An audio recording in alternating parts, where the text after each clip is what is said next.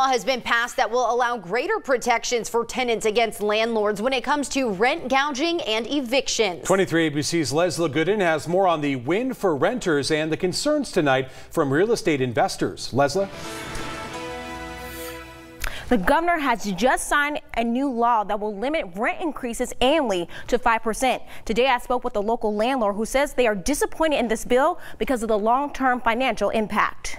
If you were hoping to see those assets appreciate, your multi-unit rental income properties appreciate over time, then you should be concerned about this law too. Sheeza and her son William Gordon are landlords, and they also serve as real estate agents for Watson Realty. Sheeza Gordon says when they heard of the passing of the new law today, it was shattering and feels that landlords are forgotten about. Extremely unfair to the hardworking people who support, this economy, who stabilize economies, and investors are a big part of real estate. And those are the people that you don't want to lose. Governor Newsom signed the Assembly Bill 1482 into law in Oakland today, which will allow renters for the first time in California to receive protection. It will restrict rent increases annually statewide to 5%, including inflation. The law will be good for 10 years, and then it will have to be revisited for renewal. Cost of living.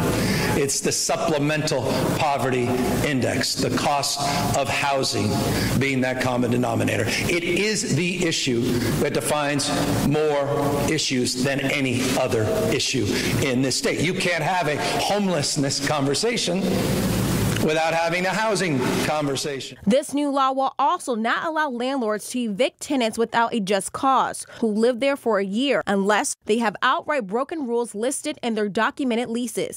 Housing stock against gentrification and conversion.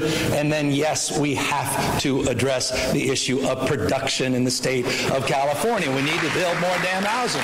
The body of the law also includes exemptions for both the rent cap and the just cause evictions for housing built in the past 15 years, single-family residencies unless owned by a real estate trust or a corporation. Doing a really nice remodel, interior, exterior, even just maintenance, they may be disincentivized from doing so because their ability to recoup those one-time expenses that they're shelling out money for now is going to be limited by their inability to increase rents accordingly. The new law will go into effect on January 1st of 2020. Live in studio, Leslie Gooden, 23 ABC News, connecting you. The Kern County